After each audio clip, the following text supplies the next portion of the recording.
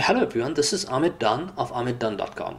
Today I'll talk about my Lenovo C340 Chromebook which has just arrived.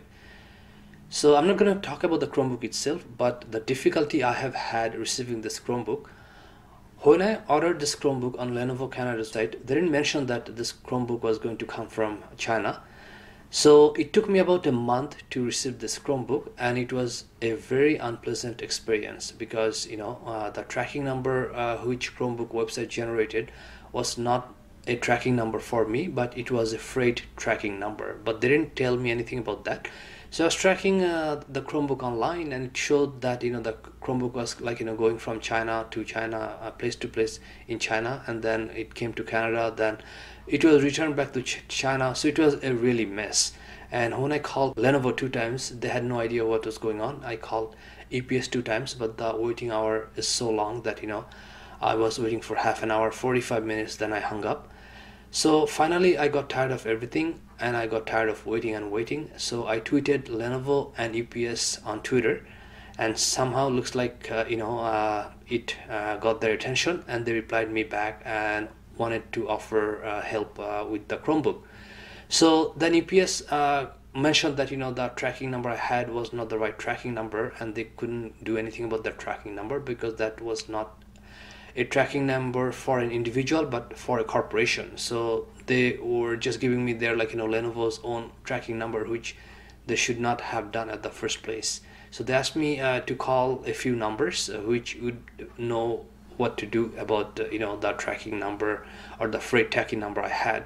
So when I called those numbers, then they said that they wouldn't able to help me because I have to call Lenovo to get the real human tracking number, because the tracking number was for Lenovo's shipment cargo box or whatever, but they couldn't give any information. So I called Lenovo for the third time, and then I asked for a manager. Then the customer service representative was able to help me once I told her everything what happened, and she was able to see the history of my previous calls. Then she was able to somehow find out the actual tracking number for Lenovo, and then I tracked the Chromebook, and then finally I received the Chromebook after 1 month, or just close to 1 month.